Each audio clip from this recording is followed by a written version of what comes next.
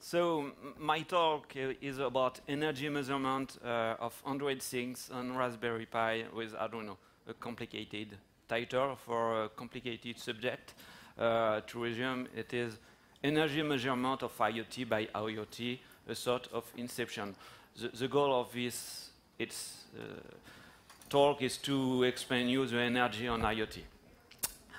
I'm Olivier Philippot, and I am the CTO of GreenSpectre. GreenSpectre is a startup, a French startup, as you can hear with my accent. Sorry. And we work on energy efficiency for software developer. We want to make the software more efficient, consume less. It is a big problem because while you need to measure energy, software is eating the world.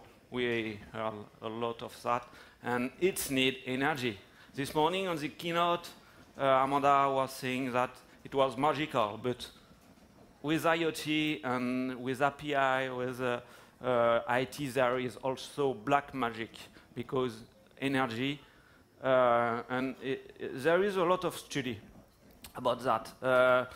Transporting bits now use 50% more energy than the world aviation, so we are a domain which consumes a lot of energy. We do a lot of things, but we consume a lot of things of energy. And if we continue, we will use twice as much. So IT will be a big continent with a big consumption. So we have to change some things and to take into account that. And if you don't care about the Earth, I think the user sees this problem, because mobility is everywhere. So user can see the decreasing of autonomy. You can feel it when you plug your smartphone every evening and more. And with IoT, it will be the same, because hardware is supposed to have autonomy of several years, but it is not the truth. And I think if, as a user, on your home you have 100 of devices, and you must change the battery every year of about 100 of device, you will not be agree. You will feel like a slave of the IT, and not the IT for the human. So, yes, there is something to change. And other domains have changed, have such a problem, automotive. And before, there were technical counter, like RPM, kilometers, and they changed to more efficient counter. And with gallon per kilometer or liter by kilometer, you can see, if you accelerate with your car, you see that you use a lot of energy. So you can change your way to drive. How we measure energy in IoT and IT in general? We have profiling tools, we have CPU, we have performance tools. So we don't measure efficiency. We have no tools, and we don't use a tool to measure energy. So it's not so true, because on your smartphone, you have a little icon with a battery. It is the first step to energy measurement. It is a percentage of battery, and you have a first measure. And how this measure is done, in Android, for example, you see an example of a Nexus 6 specification. There is electronic component which is a Coulomb counter, which permit to have the energy. And every smartphone has such electronics. And since Android 5, you have an API, and you can get the energy.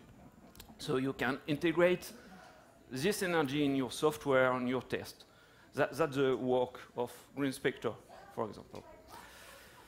And in IoT, a classical architecture, energy is everywhere. So in the smartphone we can measure, but in hardware like things, there is no such counter. You can measure it. In the gateway also, which will permit to make the object discuss between us and to add a layer of intelligence, you will have no energy information. So the aim of the talk is to work on the gateway and to provide some clues to have energy. The use case is to send the weather information by text to user. Really a simple test case, and we use Raspberry Pi, which is a awesome platform to do project. On the OS, a newcomer, which is Android Things, and it's really great for this operating system. For the weather, we have a Pyromony, which is a weather station with pressure information, temperature, and you can do project with some dollars. It's really great. And we will use the Cisco Tropo API to send SMS. So it is a use case. Android Things, if you use to develop in Android, you will be able to develop in Android Things because it is the same tool. See it, Android Studio, it is the same layer. You have just one thing more, which is the Things support library. So if you use to develop in Android, in 1 hour you can have a project on IoT on Raspberry because you have images available. So how to measure? What we do to measure energy? We use the Arduino to manage energy. Simple. And to measure energy, it is really simple. We use Chant, and it is the same architecture as in your smartphone. Chant, it is a little resistor when you pass where current pass, and we cut the cable which powers the Raspberry, and with the Chant you can buy on Adafruit website, the same thing, the same site where you buy Arduino. It is $10. So the Chant is really simple. After, here the final infrastructure. So you have the Raspberry, which is linked to the Ethernet. You have a power cable which is cut and which passes by the Chant, and the Arduino manage the measure, and the measure is sent to the data, to the computer. So it is the inception. On Arduino, it is really simple. You take the chain voltage, the current, and if you remember of ohm law, you can have the power. So we send the power to the computer. On the Raspberry Pi and Android Things, it is the same thing. Really, if you use to develop Android, you create a simple application, and in some lines we send the message and the information to the web service with a number, and we do that every second. So I don't pass. I pass to the result, and the result is here. So in idle, you see, idle is when your Raspberry Pi with Android Studio Android Things don't do nothing. You have a constant power consumption. So okay. After, when we send the SMS every 1 second with some information, we have some peak. So here we can say we have nothing to say, and we must do projection. And for IoT, if you want autonomous IoT, yes, we take a battery, which is a 10,000 battery, milliampere hours. To understand, smartphones are 3,000 and 4,000 ampere hours. Here, the reference is the idle. So the idle is you leave the Raspberry, do nothing. First finding is that the autonomy is 37 hours. So if we want a big autonomy, The first finding is that with a Raspberry Pi and Android things, you have just 2 days of autonomy. You will have to change the battery every 2 days or to charge. So Raspberry Pi is not, it's good for prototyping, but for real use case with a big autonomy, it's not the good thing. You have to do some better electronics, or you have to plug your Raspberry Pi to the grid. So it is the first thing to say. After, you see that when we run the Android application, you have a decrease of 2 hours. So okay. And we send the SMS every 1 second, you have 20 minutes. So Cisco API is not consume not a lot of energy. I think I will be able to come back to the DevNet too, because if it was bad, I think. So yes, there is no energy. What we do is after we plug the weather station, because before there was no weather station, and we see the information of temperature, which is viewed on the alphanumeric display and sent to the SMS. So there is a decrease of 8 hours. So we see that it's a big decrease of autonomy, and for the moment you can say and ask, is the hardware or the software fault? Because we need to say, okay, software, no.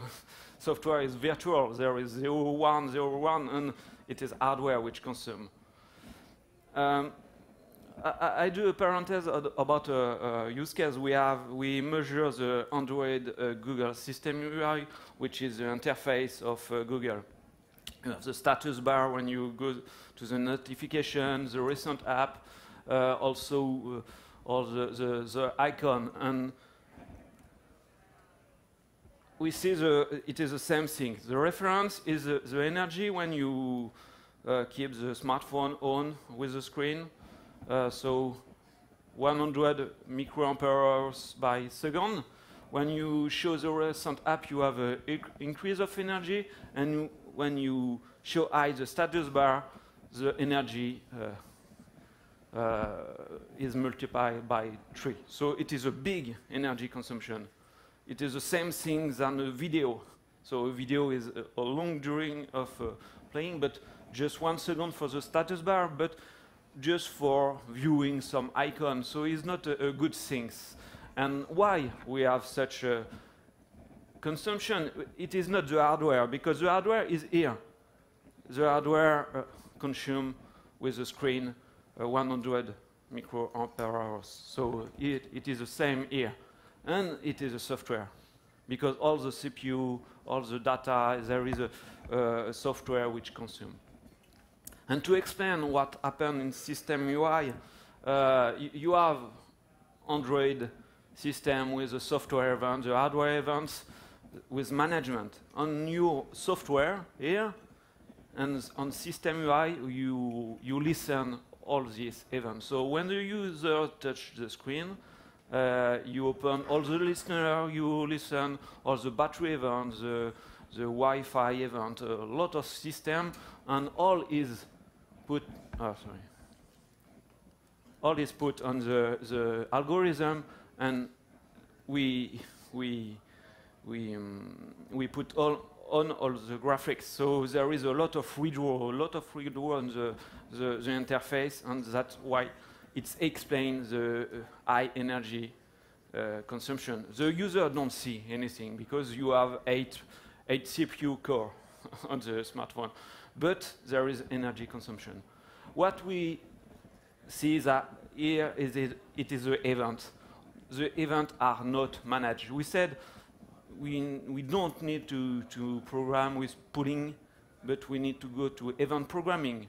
So we go to event programming everywhere, but there is a drawback, and it is a drawback. So events are like butterfly effect, and it is the same thing on IoT. There will be a lot of events which will be sent to the data center, to other objects, and if we don't manage the event, we will have some drawback effect. And it is the same thing for our use case. We, on our Raspberry Pi with the Rainbow at weather station, the temperature is sent every millisecond. So every millisecond we set to the display to change. And we set also to the SMS to be sent.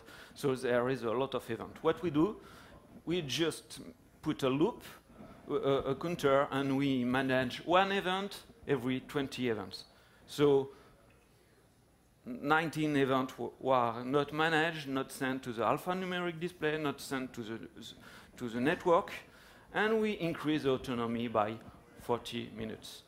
So it is a first evolution, a first improvement, but we can go further on the optimization.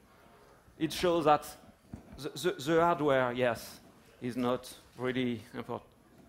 It is not consuming. So after you can continue to say, no, it is the hardware.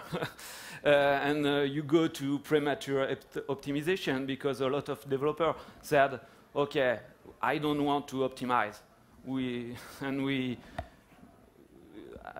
It is a definition of Donald Nuts on the 17th, and so all the developers have on the brain premature optimization is the root of all evil. So, okay, but it was 40 years ago, and now we are not the same hardware. We have not the same layer of software. We have a lot of layers. So there is no premature optimization, and we saw that on all software projects we have. When you begin to optimize, you have gain. You can reduce energy consumption. You can avoid obsolescence of hardware. You can put more feature on your software. So it is really important. And the event, with the event, we see that. So as a conclusion, so IoT energy consumption will bloat. I think that hardware manufacturer will improve the hardware. It is the same thing on the computer, but software is going faster, slower. So software is really not following the improvement of hardware. And it is not code, it is event, it is data. Data we send, data we manage, so we need to think about that. What we try to push also is the measure, the energy measurement, not only the performance, but the energy. Because if I ask on the room who measure energy on is software or hardware, I think nobody. And so we need to measure, because if we don't measure energy, the user will consume a lot of energy. And efficient IoT is good for the Earth because energy reduction, but also for the user because you will have a better experience by not plugging your IoT to charge it or to change the battery. So it will be a great thing. So you can follow me or keep in touch with the website. Thank you.